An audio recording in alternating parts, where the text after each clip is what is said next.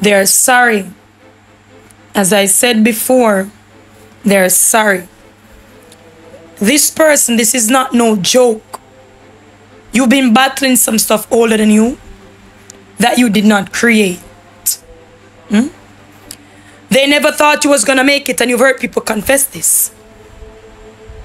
They abandoned you when it looked really shaky. They laughed at you. All the enemies surfaced themselves. And those who are really for you, stuck it out. Some people that stuck around, hoping to laugh, but they haven't left because there's nothing to laugh about. For they didn't see what they wanted to see. The spirit spouse that was assigned is dying. And you've seen this in a vision. It's sleeping, it's falling, it's running. And this spirit spouse was assigned by some men in your community. You and them was friends, but some things transpired and they hated you for it. Though you was telling the truth, they don't like truth because it makes them look bad. So they decided 4 years ago to kill after you by sending a spirit to live, to sleep, and have sex with you. You have been battling this thing because the result is nothing works in your life. The easy things become hard. They turn away people.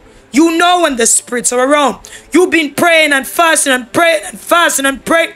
But I decree and I declare as I repent, the Lord God vindicate us in this season in Jesus' name.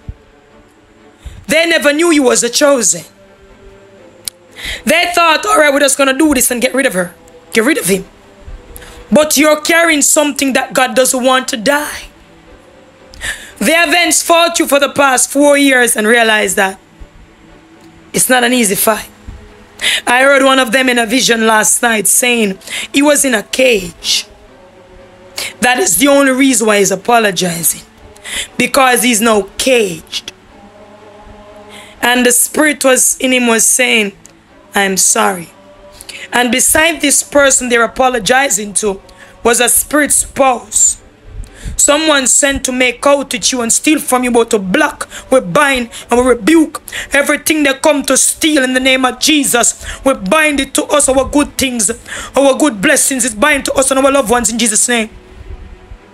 They was apologizing. Some of them was still watching.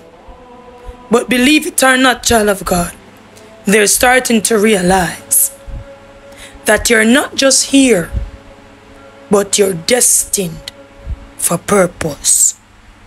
And I just pray over us that we keep pushing. It's not easy, nowhere. But I pray God's strength made perfect in our weakness. In Jesus' name.